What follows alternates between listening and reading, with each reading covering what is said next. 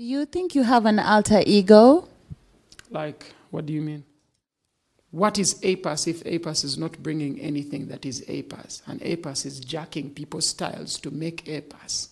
It doesn't make sense. So I'm putting in hard work every day. I'm in studio. I don't chill around. APass is a really cool artist from Uganda, and I would actually say that you're quite versatile.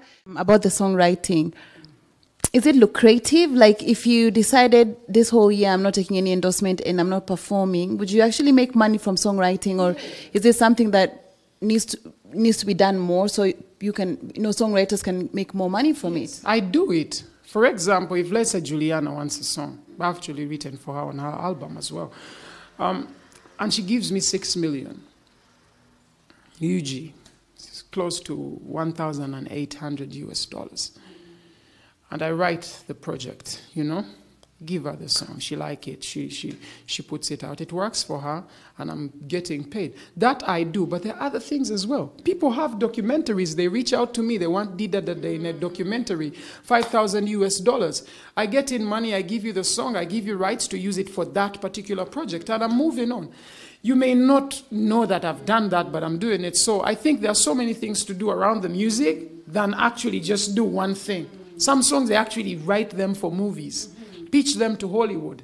Because if you really want stuff to work, then you have to put in the groundwork. You're not going to sit around and say, I write music and no one is taking it. Yeah. People have to take it, or you have to pitch it to them and see if they probably like a project. Then probably they bounce on it, or if they're ready to pay for it, they pay for it. That is how it works.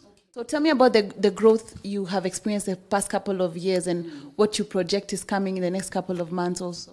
So far, I don't have a projected project, but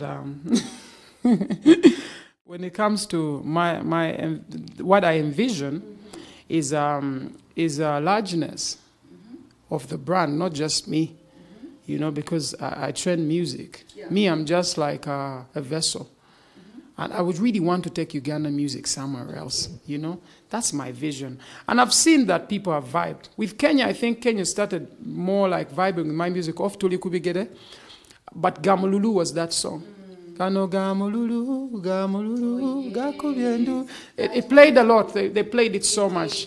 So from there, like, more people were getting to really know, like, my kind of sound, like in East Africa, Rwanda, Burundi, and all these other places. We want to bring something new. We want to bring a new sound, If we feel like we want to dive into hip-hop, we do it, but we do it different. If we want to dive into Zouk, we do it different. You won't hear my song and feel like I sound like another guy somewhere. No, we don't have that kind of time. Time is to invent. Do you think you have an alter ego? Like, what do you mean? I don't know. I just find that you can be serious and deep, and you can also be a funny man. Yeah, like, I think I have a split personality, I would say, not like an alter ego, but split personality. I'm a demon and an angel. So we have like a balance. So this side we have a crazy APass, and that side we have like a very serious APass. Okay. You get what I say? I like a little bit of both, so I accept you the way you are. Thank you so much, APass, for inviting me to your home, to your office. And I love your music. I've been jamming to it for quite a while. And I think from here onwards, the brand and the music is just going to reach more people and go further. And I wish you the best. Please come to Kenya. Let's go to East Africa. I will do your media runs, and we'll go preaching these wonderful messages of power. Thank you. Anything you want to tell your fans who are watching? All my people in Kenya and all over Africa and the world, much love and respect. Them call me APass. Mad. We out. Okay, guys, thank you so much. That's what we had for you today. Make sure you subscribe to my channel, VIP Access with Anyiko. Next week, I'll be interviewing another celebrity. Bye-bye.